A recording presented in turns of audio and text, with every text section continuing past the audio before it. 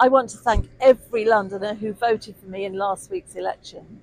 Over the past year, I've received extraordinary support from so many of you, from those who went out campaigning, to those who donated to my campaign, to everybody who made calls, shared social media content, and voted for me last Thursday. I cannot tell you how grateful I am. To be the mayor of the city I have loved and lived in all my life, where I went from the garage workshop as a young woman in a man's world to running a business whilst raising a family, would have been wonderful. My campaign was about listening to ordinary Londoners.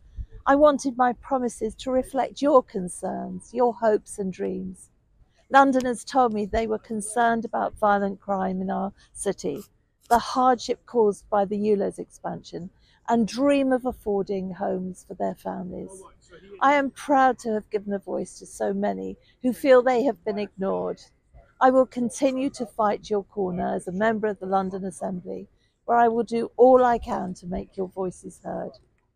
It has been the honour of my life to stand as Mayor for London, and I will never forget what we so nearly achieved together. Thank you again for everything.